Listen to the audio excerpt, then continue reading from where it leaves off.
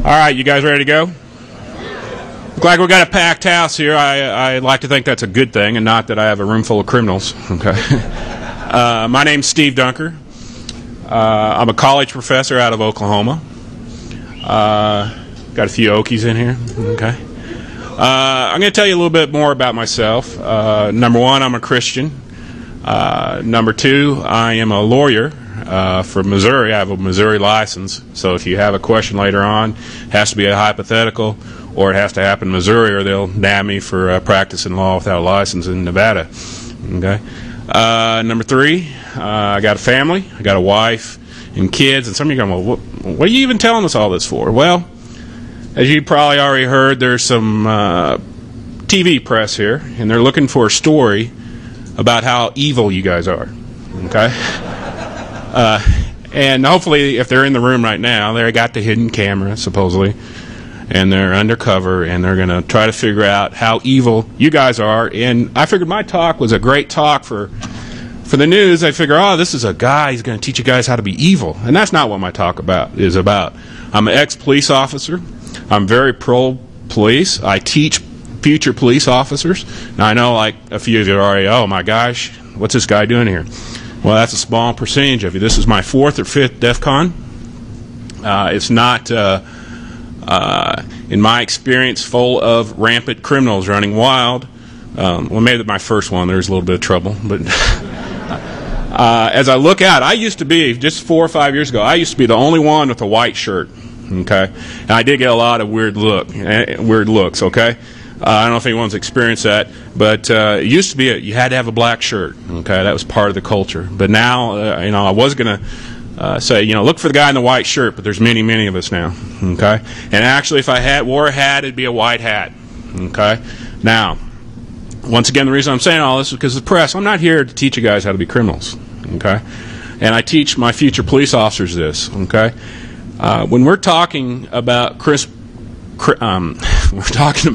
criminal procedure, we're talking about honoring the Constitution of the United States, because that's what it's about. That's what this whole country is built on, is the Constitution of the United States.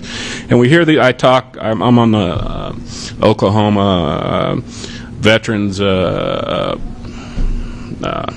can't remember what it is now. Under pressure. Anyway, I talked to a lot of veterans. They say, yeah, we were over there fighting for the flag.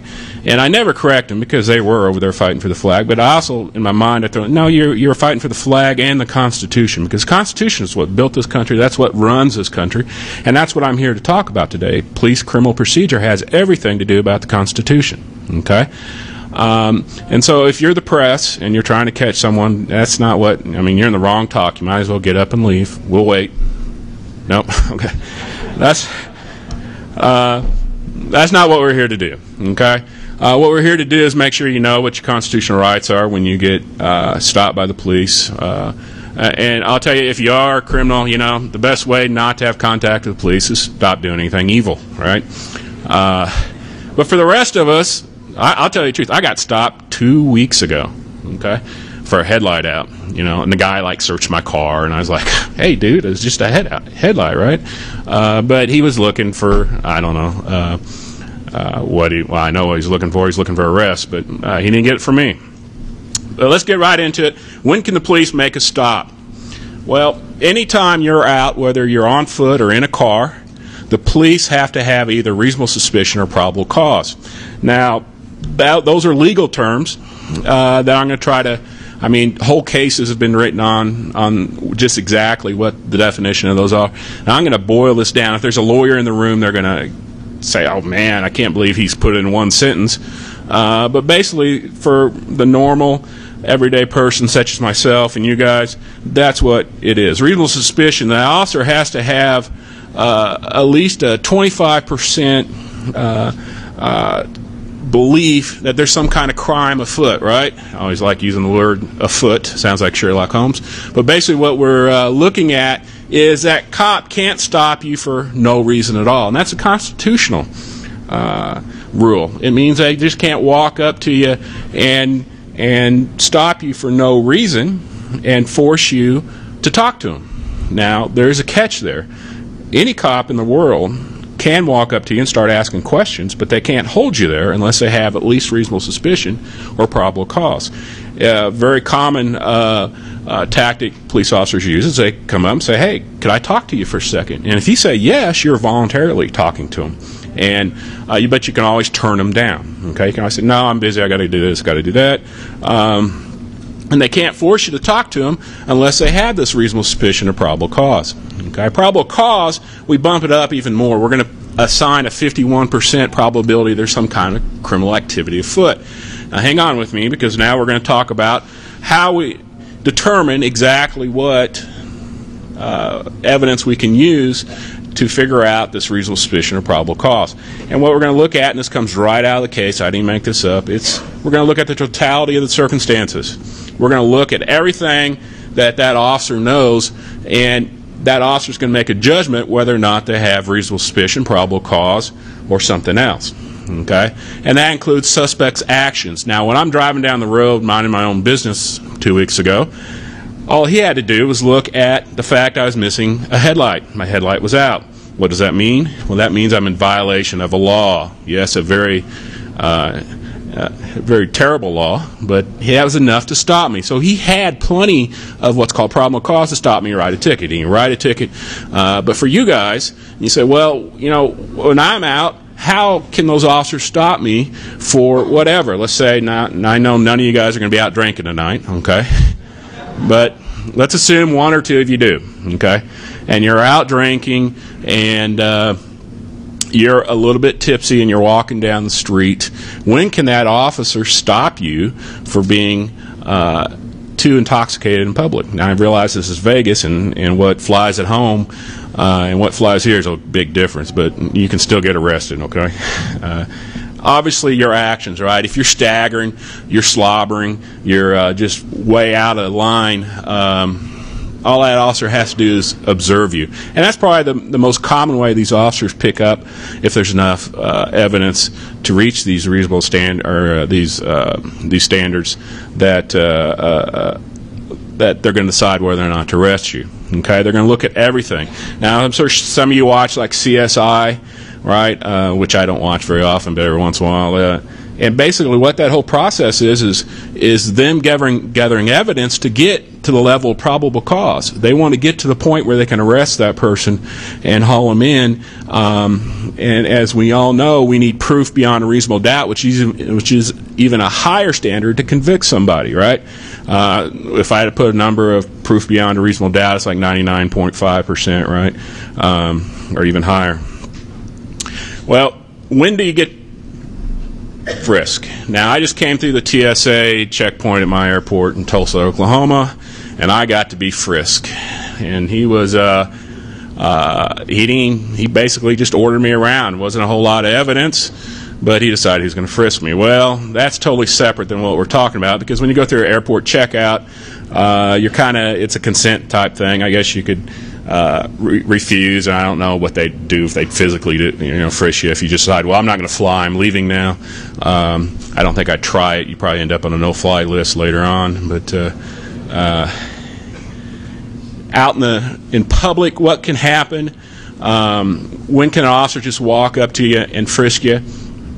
Well, this goes back to a case called Terry versus Ohio, and that case is just a really good example about when an officer can and can't frisk you. And in that particular case, I'll try not to make you go to sleep here. In that particular case, there's a detective in plain clothes, and he knows the guy standing outside a jewelry store, I think it was. And he's standing there, and every once in a while, the guy would walk over and look in the window, and then he'd walk back around the corner. And he did that several times. He also noticed that the guy's wearing a coat. Well, it was summertime, right? Now, this is where I was going to insert, but I don't see any, I think it's it's like 3 years ago, or 4 years ago, right after The Matrix came out. We actually had a bunch of hackers wear the big leather trench coats. And this is Vegas, and it was at least 100 degrees. I don't know how they survived. If you're here, don't get mad at me. It's a good, interesting. But I don't see him here today. Or anyone see a leather trench coat? Anyway, it's summertime. What would you say is going on if you're that officer? Well, it's pretty clear. The guy's wearing a heavy jacket. It's summertime. It's hot. And it certainly looks like he's casing the joint, right? In fact, the officer went over. He put the guy up against the wall and patted him down, found, I think it was a revolver in his pocket, and made an arrest. Well, that case got appealed all the way to the Supreme Court. The Supreme Court said, you know what, that's reasonable. We're going to look at the circumstances.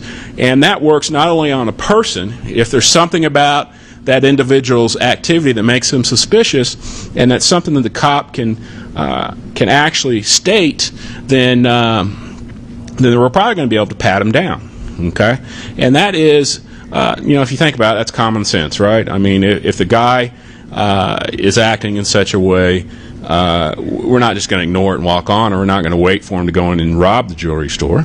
Okay. Though you have to have that. You have to reasonably believe criminal activity is taking place and the suspect may be armed. Well, what is a frisk? Well, the Supreme Court ruling basically said what we're going to do is allow you to look for weapons, because that's what this is all about. It's about safety to the public, about safety to the officer. And when you pat someone down, you're only going to look for weapons. Well, what's a weapon? Well, it can be a gun. It can be a knife. Those are easy ones, right?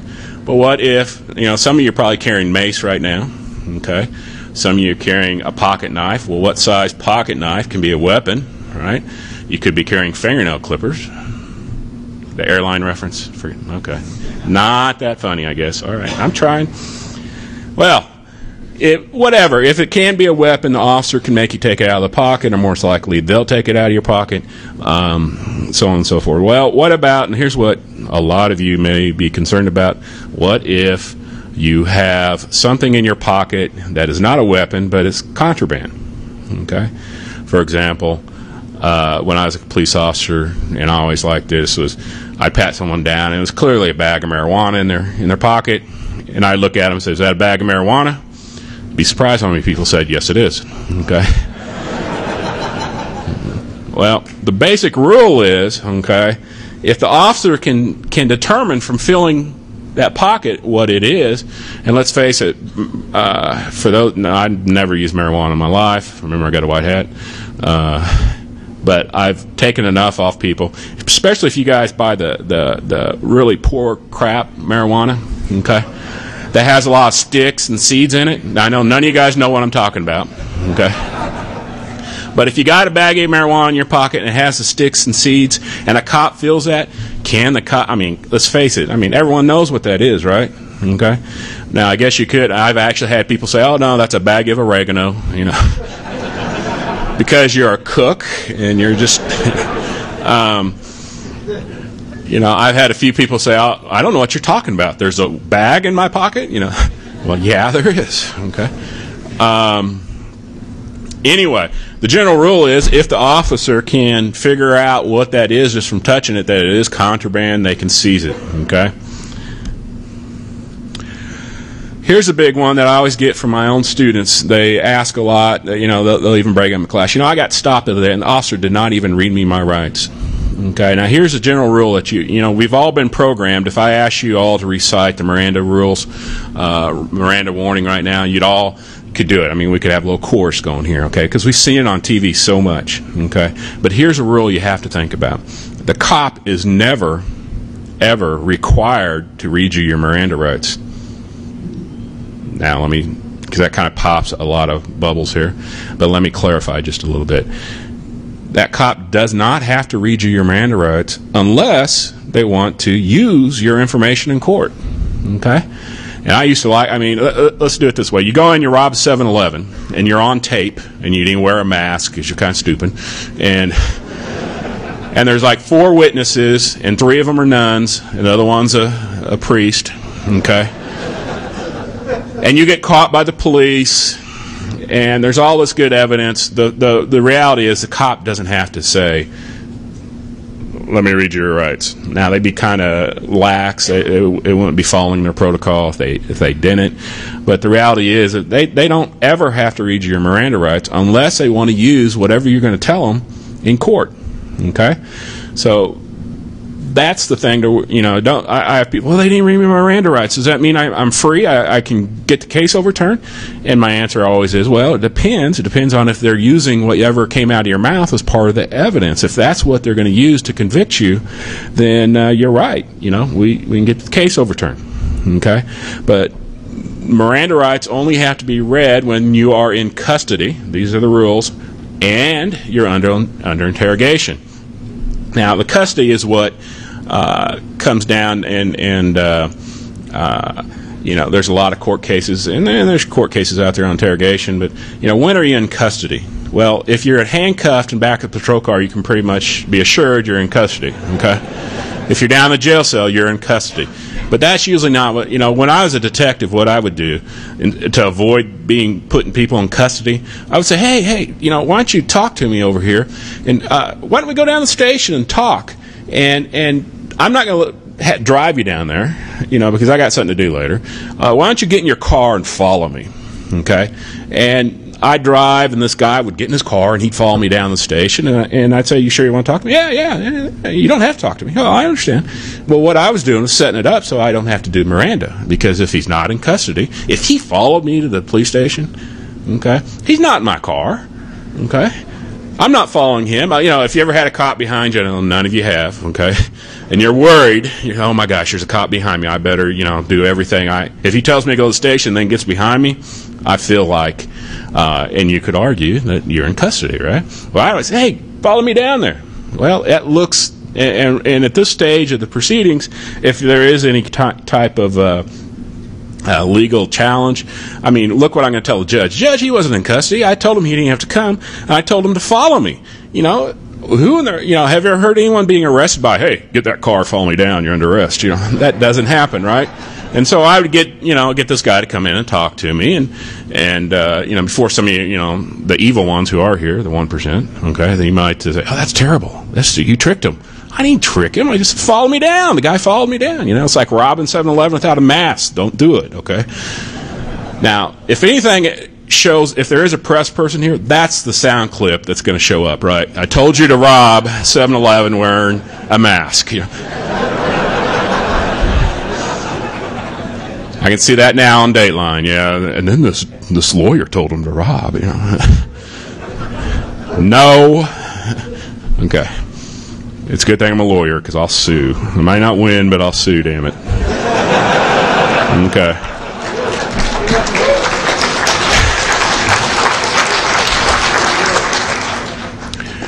Now, here's the other things you need to worry about is Miranda. Miranda is not required for common traffic stops. If you do get stopped for speeding or headlight, they don't have to read your Miranda at no time. Okay? And I'll tell you, as a police officer, and I guess this might be verging into the area how to tell you how to commit crimes, okay? But we've all been stopped for speeding, or if you haven't, you probably live in New York and don't have a car or something. One of the things as an officer I'd do if I'm writing tickets, I'd walk up and I'd say, driver's license, insurance, and why they're getting, I said, you know what I stopped you for? And if they said, yeah, speeding, what is that? A confession. It's a confession. And I'd write down back of my ticket, yeah, they said blah, blah, blah. I couldn't lose. Okay, they confessed. Not only did I have it on my radar, my officer judgment, well, they can't come back later because there is a case out there that says, hey, it's a common traffic stop. We do not need to do Miranda for that type of stuff. Another time they don't need it is booking questions. You're under arrest. You're downtown. You're being booked into the computer. What's your name? What's your address? Are you allergic to any type of medicine? Are you on any type of medicine? They go through this big line. Anyone ever been arrested? Just checking. See, look at this. Dateline, if you're here. 0 arrest. Okay? Booking questions does not require Miranda. Now, I stuck DWI out here not because DWI, where I'm from, stands for driving while intoxicated. Okay? That's what the charge is. There is, and I don't know if there's a case on this, but I'll tell you my secret that when I was a police officer, it's not my secret, it's not even a secret, I guess, because it comes up in court. Basically, if you're slurring your words, say, what's your name? And you say, well, my name is Steve, and you forget your last name, okay? That's going to be used against you for drunk driving, okay? rightfully so. And the one thing I know is I have arrested a lot of drunk drivers. And I'll say this, don't drink and drive, especially in Vegas. There's no need to drink and drive. Anyway, you guys don't need a lecture. But drinking and driving, usually people who get arrested are so, I'm a Christian, so I'll say crap-faced drunk. Okay, they are very, very, very drunk. You're not getting that. It's kind of it's obvious to everybody. Okay, let's talk about searches for a second, and we're going to talk about it in a way that you may not have thought of a search, and that is the definition of the search that we're going to use today is this: a government agent invading your privacy, and that's what you should always think about when it comes down to the search. Okay, and there's a couple things that we need to take out of there. First of all, government agent. Okay. And I get this question a lot. You're in Walmart. Walmart security stops you. They pull you off to the back room and they search your purse or they search, your pockets. Okay, and every once in a while I get students. They're always from another department besides mine. They show up at my office and, oh, Professor Dunker, I've been my constitutional rights have been violated by Walmart. Okay. It'd be a lot more funny after. I guess I should have told you the rule. Walmart cannot violate most of your constitutional rights. There's a few they can, some of the protected classes, race, religion, that type of stuff. But as far as searches, Walmart cannot violate your searches in 99.5% of the cases. They can't violate your constitutional rights because they're not a government agent. The Constitution, and if you're not paying attention, this is where you need to pay attention right here. Okay, the Constitution protects the people from the government. Doesn't protect us from each other. It protects us from the government.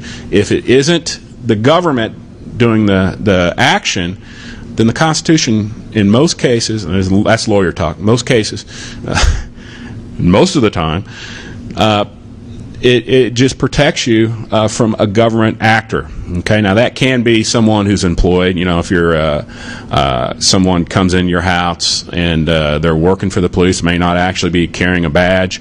They might just be an informant or something like that. They're still a government agent most of the time. Okay, now search and seizure. When I teach this at the university, it takes me weeks and weeks and weeks. So I can't really, I got 5 minutes. Okay, there's a lot more out there. The other thing you have to look at is reasonable expectation of privacy. Do you have a reasonable expectation of privacy? That's one of the questions you have to ask. And right now, if you think about it, do you guys have a reasonable expectation of privacy in your backpack, your purse? And the answer, you shake your head, yes. Okay, a cop's not going to walk up to you. I'll pick on the guy in the front row with a big red backpack. You're American, aren't you? Okay, just checking. Not if you're not American, you're bad. I'm just worried about terrorists. We actually, was it last year we had the guy who wore the turban? Anyone remember? Year before? I don't know. When you get old, your mind starts to go. There's a guy wearing a turban, carrying a backpack around DEF CON. And for some reason, he had like a buffer of no one around him as he walked around. And I thought about doing it to help me get through the crowds. I thought, that's pretty cool. I'll just put a no, I won't go there. Reasonable expectation of privacy. Searches to arrest. Legal arrests allow for search of the suspect and the surrounding area. Now, this can be bad if your friend comes over your house and gets arrested in your living room, and you have something in your living room that you don't want the cops to find out, right? Because the basic constitutional rules are that if you get arrested, the police can search anywhere in the general area. It used to be called the lunge, wherever they could lunge and grab hold of a weapon, or the wingspan, whatever they could actually touch, the cops could search. And what they were searching for is weapons. Okay, and of course, if they found contraband, that could certainly be seized. But if you get arrested out of a car, or Bob or Sue is riding with you in your car, and you get stopped and they have a warrant, your car is going to get searched because Bob and Sue were arrested out of your car. Okay, and that may not make you very happy, especially if you had it's a hitchhiker, right? It could be bad, right? No, we're all good here. Motor vehicle searches. As long as they have probable cause, which we've talked about in the first couple slides, this idea that we have enough evidence to believe some kind of criminal activity is occurring, they're going to be able to search your car. And the idea behind that goes way back almost before they even had cars, believe it or not. It goes way back to like the very first car case ever. They said, well, we can't get a warrant, and these cars are mobile, they move around a lot, and we're going to require no search warrant for an officer to search these cars. The other thing that comes up when I get questions on this is, all right, they searched my car. They have probable cause, and believe it or not, one of the most common things I used to get at least once a week is a domestic violence case when I was a police officer. And they said, oh, yeah, Bob just drove by the house and flashed a handgun and said he was going to kill us all. Okay, well, when the cop catches up to Bob, can Bob search his car? And the answer is yes. What's he looking for? A handgun. If there's a little film canister, and I know this is a digital age, but for those of you who are old enough, you remember the 35 millimeter film canisters. If you're a doper, you probably remember that today. I don't know. Then again, if you're a doper, you probably don't. So, my students hate it when I use the word dope or not. I don't know. Maybe they're dopers or something. It's not dope. It's weed. And I said, no, it's dope for my generation. If you're smoking, Well, anyway, I used to put it in the film canisters, trip down memory lane. They put it in the film canisters. Well, if I'm searching for a gun, can I pop open that film canister? Well, the general rule is no. If I have probable cause to search for a gun, I can't look for a gun in a film canister. Why? This isn't a trick question. It's because the film canister is too small to hold a gun. Now, if they had a briefcase, can I pop the briefcase, look for that weapon? The answer is yeah. Okay? All right, let's see.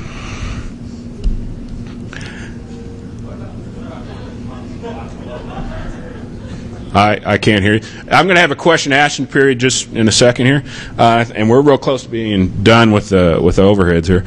When can the police kick your door in? Not that you hackers ever worry about this. Some of you lay awake at night. No, we're all good here. We don't do anything, right? Just shake your head yes. Smile at the person next to you in case they have a Dateline camera in their bag. You knock and announce as a general rule. That is a rule put down in the Supreme Court saying, anytime you go serve a search warrant on someone's house, you have to knock and tell them who you are. Now, if you ever watch Cops, sometimes it's police, and then they kick the door, right? Believe it or not, that satisfies that rule. Now, I don't think that's what the Supreme Court justices had in mind, right? But I haven't seen a case really, it's like knock and wait for them to answer. You don't have to do that. Well, there are some exceptions to that. Safety, if you think the person on the other side of the door has a gun, okay, or some other weapon they may use against you. And I remember one case, a guy on the other side of the door had a sword. Now, I'm not sure what was going on there, but they had a sword. Destruction of evidence. And I will go back. About the only time I've ever had an actual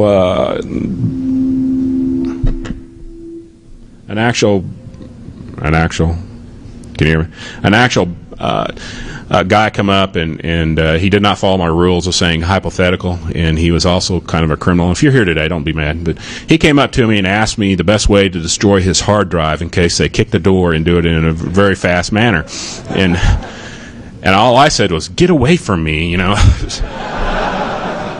My FBI files, I don't want it to be thick, okay? I want it to, I want to have, he's a speaker. By the way, you probably all have files now, okay? But come in here. I take that back.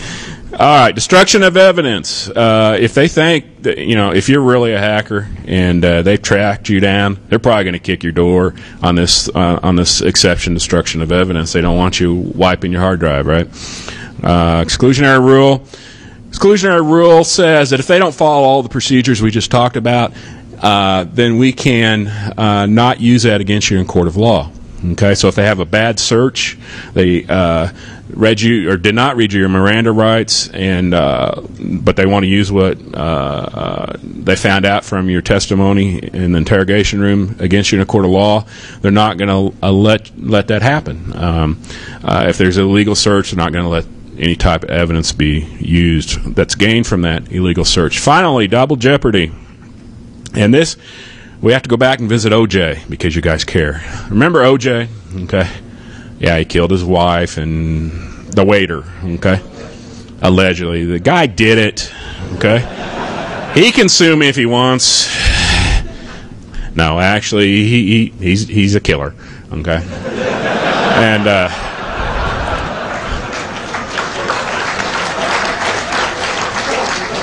you guys are like easy, aren't you? You know, just, OJ, bad man. Okay. All right. Anyway, Double Jeopardy. Double Jeopardy says that if there is a criminal statute at both the state and federal levels, you can be charged at both the state and federal levels. Now, when we talk about computer crime, I know there's a few of the criminals that are in this room, they're coming after you for both state and federal if you are a really bad dude. Now, for the rest of us, what we just need to know is next time we watch, those crime TV shows, basically Double Jeopardy prevents you from being tried for the crime twice. Once you are acquitted, they can't try you ever again. And in the O.J. case, it's a good representation of that. O.J. was tried in state court, and there was two murders, right? There was a murder of his ex-wife and the murder of the waiter. And some of the questions I got, well, why didn't they just try him for the wife first, and then when that failed, they could turn around and try again for the waiter? And there's some legal principles in there we're not going to get too deep into, but basically it all kind of comes back to double jeopardy. You're going to be tried for a crime one time, but if there had been a federal criminal statute, which there isn't, for killing your wife, he could have been tried in federal court, but that's non-existent. Okay, the only way you could do that nowadays is if your wife was a federal agent and you killed her. You could be tried in state court and federal court. Okay. All right, listen up here so you don't get this wrong. Okay. Questions for the criminal justice professor must be hypothetical. Look at that. As a good college professor, I even gave you the definition of hypothetical. Okay? And there's always one person that blows this. Do not start your question here with I. Okay? Just say, hypothetically, all right? We used to have some microphones. I guess I didn't put none in. I guess I'm not speaking very well. They didn't put none in. Speak up loud, so... I have a question about the exclusionary rule. Yes, sir. Right now the rule is if the police officer breaks into your house and steals some evidence without a warrant, that evidence can't be used against you. My question is, why doesn't that police officer charge burglary if Okay, everyone, I'll say, I have to repeat your question because some people couldn't hear it. His hypothetical, which he failed to use the word, a police officer breaks into your house, does not have a search warrant, actually steals a piece of evidence, and later on it's determined in court action, I assume, that evidence cannot be used against the person whose house that was. The question was, why can that police officer not be charged with burglary? And the answer is he can. Okay? And that sounds, if you can prove all the elements you just told me, he's a burglar and he committed a crime. Now, the way it works, though, is the only person that can bring those charges is the prosecutor. And so if the prosecutor declines to file charges, those charges aren't going to be on. Okay? Now, the only exception is that some counties have what's called grand juries, which are made up of people. They pick them off the voter rolls or driver's license, and they get them together once a year, and they go through cases and basically their job is to keep the prosecutor honest, so there isn't stuff like that happening. Okay, so you might look for a grand jury in your area if there is one. If there isn't, you could also do a civil 1983 action where you sue the police officer for violation of your constitutional rights, and that's I can teach a whole class in 1983, so I can't tell you much more than that. 1983 is just a civil rights action, a federal civil rights action for people who violate. Go ahead and stand up. Who violate your civil rights, and you got to yell loud. So hypothetically, would ringing an alarm system on a room to destroy data if the door is open? Are you that guy I talked to a couple years ago? Get away from us all. Okay, I answered this question. This question doesn't go away. I will tell you this, okay? In my experience, destroying evidence is going to get you more time than just letting them find the evidence. Okay, and I'll explain why. Okay, it's a federal law and state law that says that destruction of evidence is a felony. Okay, and the fact that you have this alarm system rigged up, I mean, can you ask for better proof? I mean, at least if I'm not. You can see I still have not programmed my badge. Don't make fun of me, because I'm not a tech guy. I'm a lawyer guy. I'm a legal guy. But I know, if you have your alarm system rigged up to wipe your hard drive, you're going to jail. Maybe not for what's on your hard drive, but you're going to jail for destruction of evidence. And chances are you get a lighter sentence for whatever's on your hard drive, unless you're a really bad dude. And hopefully you don't look like a bad dude. Us cops, we like to think we have you've heard of gaydar. I have crimdar. I can tell criminals from a mile away. Let me ask this guy in the front row. Hypothetically, is the use of encryption sufficient for probable cause? No. I'm sorry. The question was, use of encryption, is that probable cause for any crime? The answer is no. Now, once again, I'm not a tech guy. I don't know. You might ask the EFF people or something. And you guys probably know this better than me. I think there is a law about exporting encryption. So don't do that. I mean, make sure you're not giving away what. Okay, keep it to yourself here in America. Can you address reasonable suspicion of probable cause with regards to things like DUI checkpoints, where there's no thing yet you're still subjected to it? The question was if I'd ask or if I'd talk about checkpoints. DWI checkpoint, DUI checkpoint. Those are exceptions to this rule for reasonable suspicion and probable cause. And there's a couple people in here my age, and if you're like me, I was kind of brought up on these Nazi movies. My dad would, come on, son, there's a war movie on. We'd sit there, and it's always, your papers, please. I can't do a German accent, but just insert German accent there. The Gestapo, or your papers, please. And when I became a police officer, I was actually a police officer against checkpoints.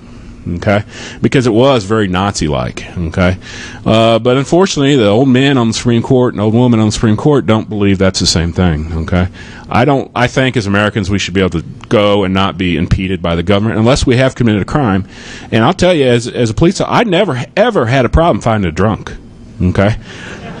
I could drive down the road and tell you, boom, I can still do it today. And if there's probably a few police officers in here, they'll tell you the exact same thing. Checkpoints are just, to me, for what we traded off for the right to have checkpoints. It's legal to do checkpoints. It wasn't worth it. He said lazy cops. Boy. Let's go over here by the door. Hypothetically speaking, and about when you take your concealed weapons permit class, they talk about the differences for needing a search warrant to search a car versus other states. Do you know of any differences versus Nevada or California and whatnot? The question was search warrants for car. In Nevada versus California. They say in Nevada Yeah.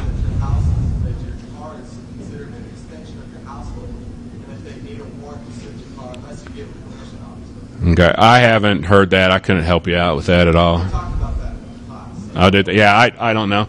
In Oklahoma, as long as you're breathing and you don't have a criminal record, you get a gun. Okay, a concealed carry permit. Okay, I'm not kidding. Yeah, and that's a good thing, I think. But I'm actually. But let me say this: those of you, because I know the guy coming on after me actually is a friend of mine, and so give him a lot of heck. Okay. But they're talking about guns on Sunday. And I'll tell you my experience. Before you run out and spend all this money on weapons and training and everything, I used to carry a gun for a living, and it was actually irritating to carry this big, heavy, it felt like I had a pocket full of lead off duty. Okay, now on duty I realized I had to carry it. But I got to the point I hated to carry a gun. And I know you might think that's weird, but I don't want you to go out and spend $1,000, so I'm going to carry a gun, because you won't carry it for very much. Okay, let's go right here. I want to follow up on the question, the hypothetical about destroying Yeah. Hypothetically speaking, could you be compelled to divulge the keys to your encrypted hard drive? I think there's some current cases on that, and I don't know the answer on it. I would say don't do it until you talk to your lawyer. You know, wait for the subpoena, and once you get the subpoena, that's when your attorney can go to court and argue, no, we're not going to do this. But my gut feeling is, just from similar type cases, you're going to end up having to give it. Let me go to the guy next to him. Your residence is being searched for federal warrants for federal crime. Maybe we do have criminals in here.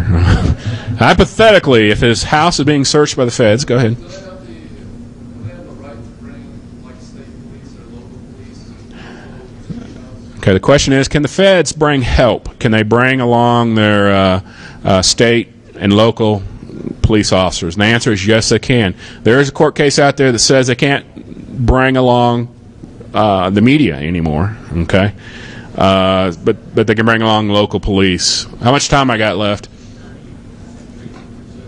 Okay, I got 7 minutes left. So let me go to this guy over in the corner. He's been waiting patiently.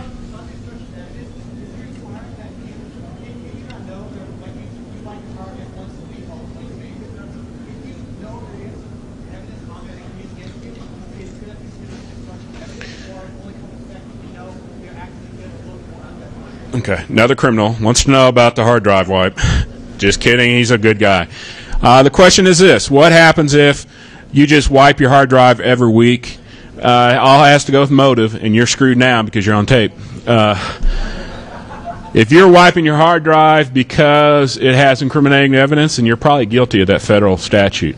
If you're wiping it just because you're a housekeeper, you know, I got a wife, if it's not in the place, she gets upset, she goes over and moves it to where it's supposed to be. If you just wipe your hard drive because that's the way you are, you like to keep a tidy computer, you're probably going to be okay. We are going to go across the hallway here in a minute, and you guys can all come over, and I'm going to ask you to come help me. Okay? Just shake your head, yes. Another Oklahoma professor. One more, let's go, right there.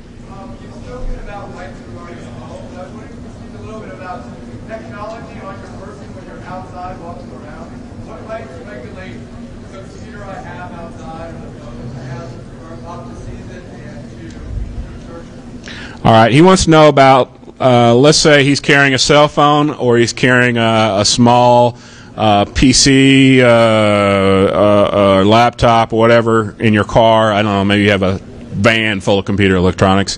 What are the rules? Well, the rules are basically they still have to have that probable cause. And let's say that you're out driving around, and not that you're doing anything wrong, but you're just checking for that free Wi-Fi spot, right? And a cop stops you, and there's a laptop sitting there. Can the cops search your laptop? And the answer is no, they can't. Can they look at your cell phone and look up who you've been calling and who's in your phone? The answer is no, they can't. Unless there's some probable cause there. But even on the street, they're not going to be able to. I think I'm kind of in. I'm looking here at the other professor, and he's ignoring me. But I think the rule is they have to have a search warrant. Okay, there's a case out there where they looked up a guy had a cell phone. They looked up all of his. They tried to establish he was with some druggers, and I think they threw that out. Is that? He's ignoring. All right. Let's go over here. Oh. Same. I can't hear you. You got to yell a little bit louder. Okay. How can the schools search lockers and so on and so forth? Cell phones? Because the Supreme Court basically has said that the public schools are about 3 steps below God, and they can do that. Okay. And it goes to safety. If you're a school and you go before the Supreme Court, you're almost always going to win. In this idea that they're acting as in the best interest of the kids. Let me go back here. Hypothetically, if an officer orders you out of the car and he has probable cause to search, you ask him what his probable cause is he required to tell you what it is, or does he say shut up and stand over there? He can just say shut up and stand over there, and he can make everyone get out. Let me say this real quick because I got probably 2 minutes left, 3 minutes.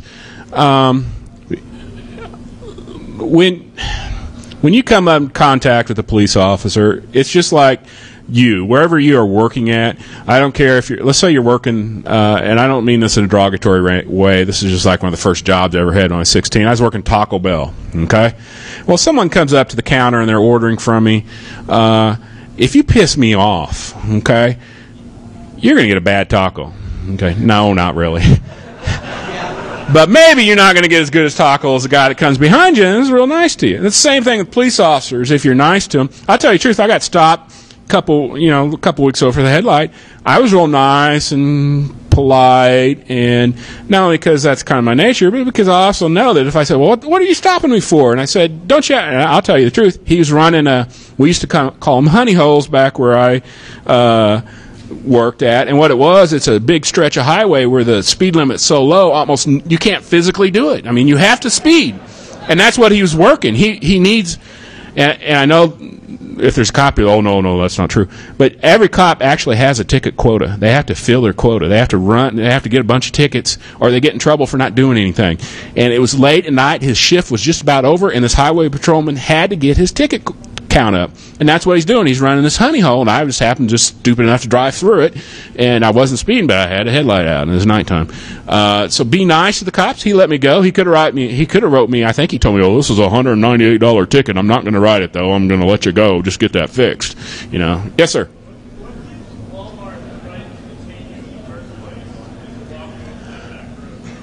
How can Walmart detain you and take you in the back room? Okay. It's going to be based on your state citizens arrest laws. Remember Barney Fife? Citizens arrest. Man, that might be too old for most of you. Okay. Most states actually have a statute that allows citizens to arrest other citizens, and that's what Walmart's going on. What I would do, now, this is going to make Dateline. He told shoplifters how to shoplift. No. If anyone ever comes up to you and says, "Hey, I need you to come with me. You're under suspicion for doing this," you say, "Hey, wait a minute. What are you talking about?" And question them out there. And don't do anything violent. Just remain passive. Don't raise your voice, and make them talk to you, because I don't know, if someone comes up to me, they better talk to me, because there's enough strange, weird people, this is Vegas, that would ask you to do stuff that you shouldn't do. We actually had some people acting as police officers, pulling over women and then molesting them back in Oklahoma, and you guys probably have that here.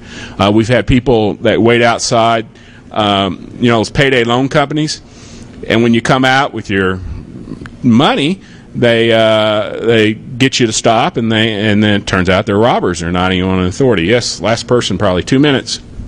What government agencies besides the FBI that you know of have installed keyloggers to get information? That's way beyond me. I will say this about the feds, okay? 2 minutes? Okay, 2 minutes. I will say this about the feds. And this is one of the reasons I actually talk here. You guys are actually our future defense. Okay, now you may not know that right now. Okay, now some of you do. There's a reason. You know why the feds come here every afternoon? They're here this afternoon, right? Meet the feds. You know what that is? You think they're just being nice? Come on in, meet me. I like you. Here, have some tea and cookies. You know what they're doing? No, they're recruiting. They're not sitting there saying, "Oh, there's Bob. Get a picture of him. We'll put him in our database." No, they want to recruit Bob and Sue into the federal service.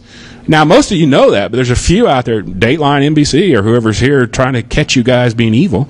I mean, the feds don't show up here just because they're after criminals. They're after recruits. You guys are the future defense of this country, right? And let me say something on that, because I do put a lot of students through the system, and I got federal officers, state officers, all kinds of people doing stuff. But one of the things that does get you in trouble if you try to go into federal service or any other type of law enforcement is your past behavior. Say no to drugs now, okay? I'm serious. If drank the alcohol, I guess it's okay to be a drunken FBI agent. But it's time to put. If you're looking for federal service or a federal job, you need to stop the marijuana right now, and certainly don't experiment with anything heavier if that's what you're looking for. Because I hate to, in my opinion, you guys are, like I said, you're gonna, everyone knows about the war between Russia and who was it? The cyber war. That's the future, and you guys are the soldiers in that. That's going to save my eBay account, okay? And you better do it, okay? We need you, so don't screw it up by going out there and trying some nonsense that you don't need anyway. All right. Any more questions? Come across the hall. I'll be there, and I'm drafting this other Oklahoma professor to be there.